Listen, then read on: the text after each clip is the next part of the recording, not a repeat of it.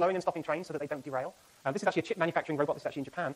Very, very sensitive piece of equipment, very expensive piece of equipment.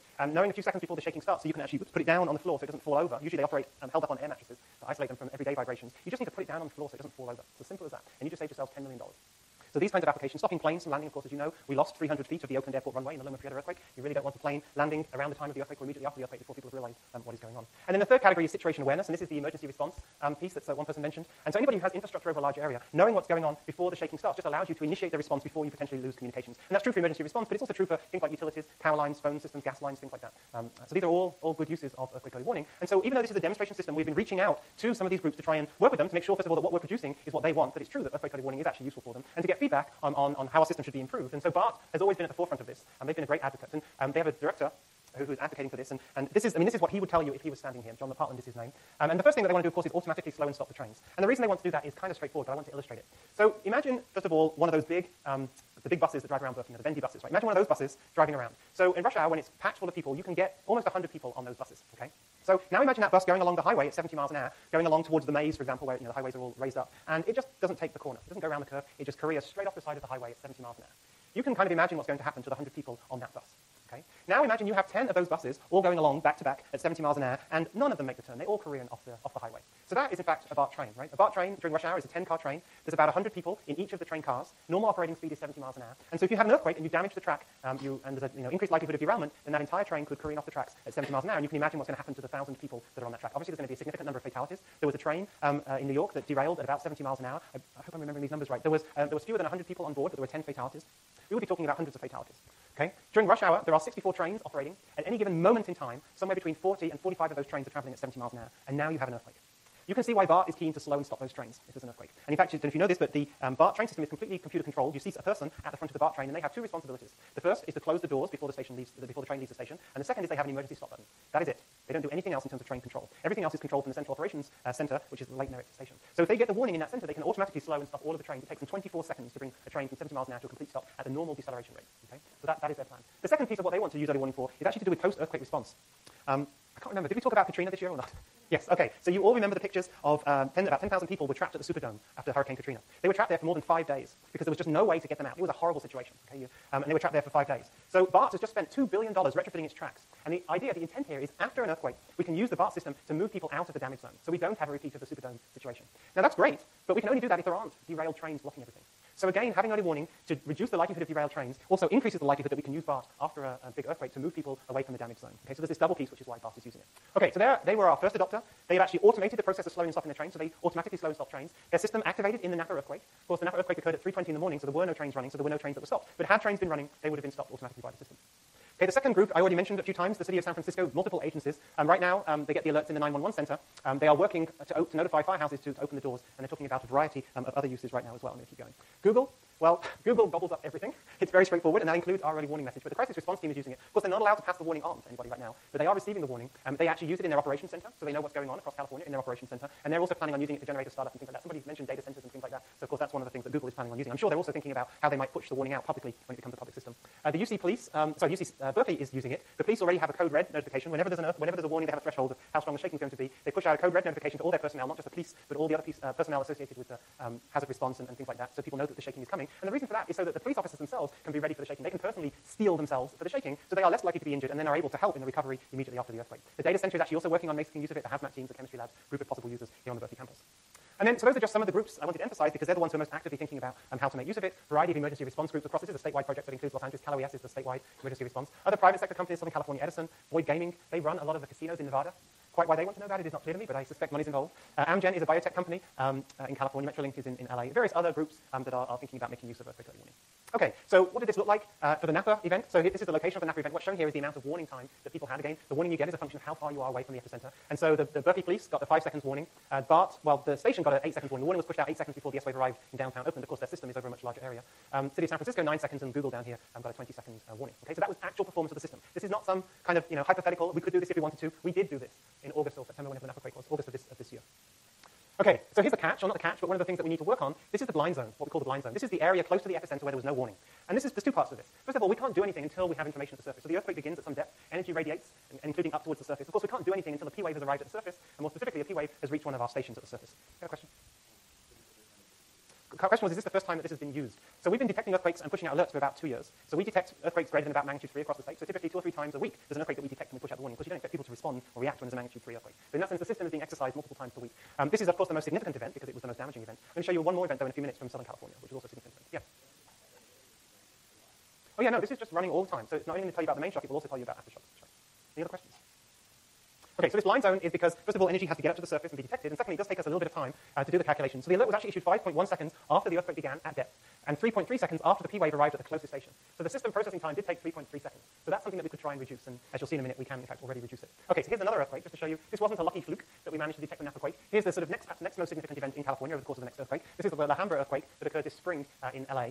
So this was in March 28th. It's a magnitude 5.1 earthquake, so of course it didn't really do any damage, but most people across Los Angeles felt the shaking. And in this particular case, we issued an alert 4 seconds after the origin time. If you remember, in the last one it was 5.1 seconds. This one was actually a little faster, which means that the blind zone is a little smaller. So LA, this is Los Angeles. All of this sort of grey area is the flat piece, the urbanized piece. So if you were within this blind zone, you could not have had a warning. But if you were outside the blind zone, you could have had a warning. Everybody in Los Angeles felt this earthquake. So what that means is that if this was a public system, most people in Los Angeles would be able to get a warning. Okay, so I have another video clip that I'm going to show you. Earthquake struck Los Angeles last night, rattling nerves and shelves. The quake registered as a magnitude 5.1, centered 20 miles southeast of LA. There aren't any reports of major damage this morning, but the earthquake broke water mains and gas lines, cut power to thousands of people, and made a mess of homes and stores. The quake caused this rock slide that knocked a car on its roof, causing minor injuries to the people inside. Dozens of aftershocks followed the main quake, including one during a news conference held by the U.S. Geological Service.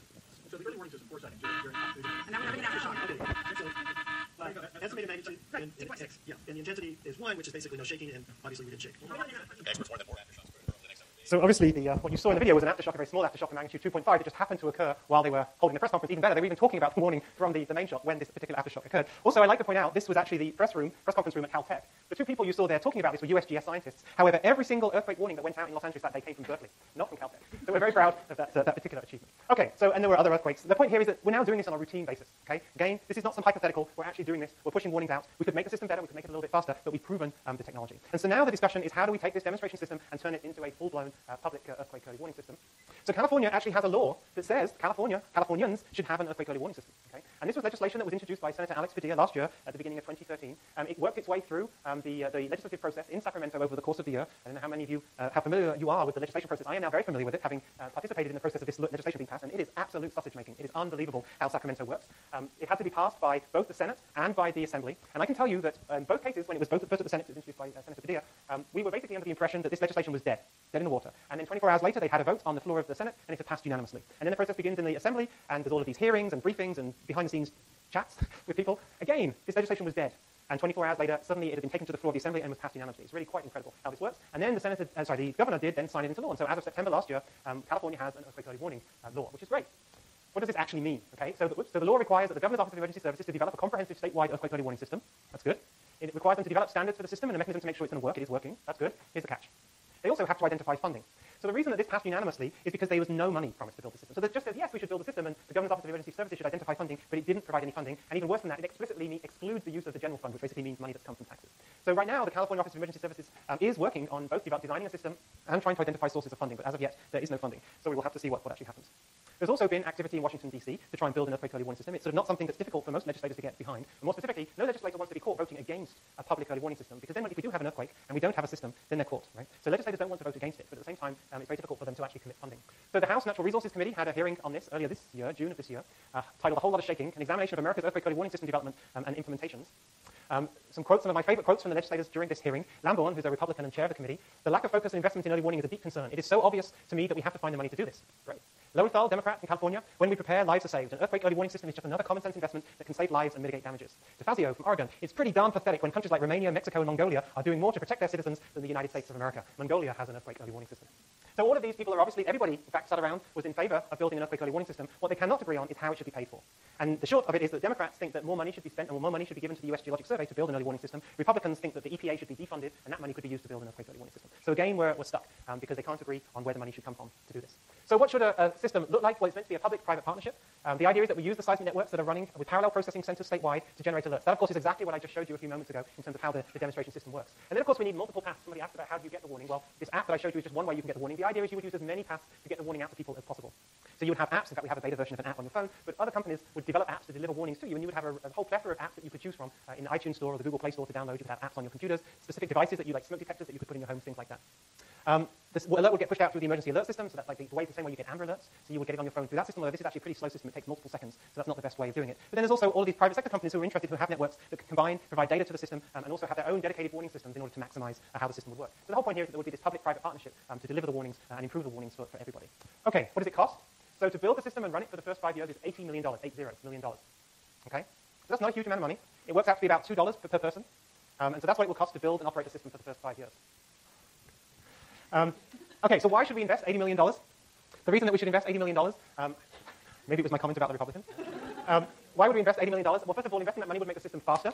And so, in fact, if we invested this money to make the system faster, the blind zone would shrink from 16 kilometers, which is what it was during the past earthquake, to 8 kilometers. And so, in fact, if we had made the investment, this comes back to the question, are we going to do this now or after the next big earthquake? If we had made that investment to improve the system, then, in fact, Napa would have received a warning. Napa is no longer in the blind zone. So that's why we need the funding to add additional stations, to make the system faster, and to make the system more robust. So that's the reason that this investment is needed. When we asked, do people really want early warning? I mean, it's pretty obvious to me that the answer is yes. But in Japan, they've had a warning system. They put out a warning in the Tohoku-oki earthquake. I mean, they did a survey. They did a survey asking people about a year after the Tohoku-oki earthquake about whether early warning is useful. And they had 4 options. The answer, yes, it's useful. On balance, it's useful. On balance, it's useless, or it's useless. They did the survey in the Tohoku region of that big earthquake and then nationwide. And you can see the vast majority of people think earthquake early warning is useful. Why is it useful?